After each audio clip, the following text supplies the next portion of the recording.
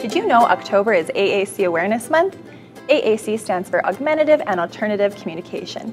Think about all the different ways you use to communicate, like facial expressions, gestures, maybe you send emails or text messages, and probably talking with your verbal speech.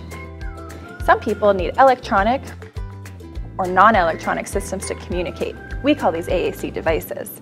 So what can you do next time you see someone using an AAC device? You can be an AAC supporter. Talk to the classmate using the AAC device. Give them lots of wait time to answer.